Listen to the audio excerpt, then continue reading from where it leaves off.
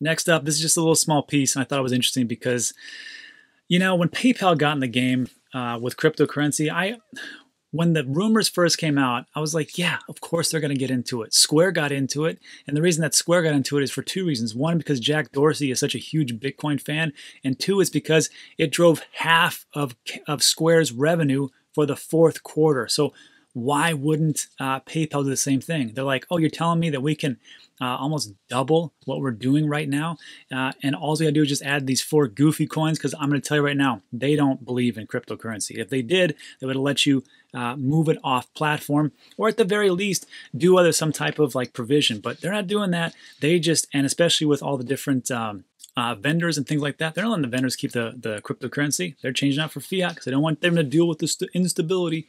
So when I see something like this, they know what's going on. They see how much money is being generated.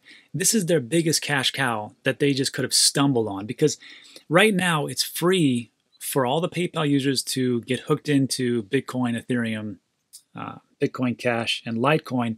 But that's pretty much how all institutions and all businesses do it. Like, here's a little bit of free.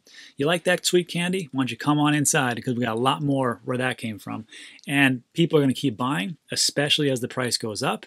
As the price goes up, they're like, I got to buy some more. And it's a continuous flywheel, just like they talk about over at Celsius. So it's a never-ending process. I think this is huge. And of course, I mean, it's huge for PayPal, that's for sure. It's also big for us. But they're not going to stop, and I wouldn't be surprised if you see an ad in the Super Bowl. Let me know what you think in the comments section. Let's move on.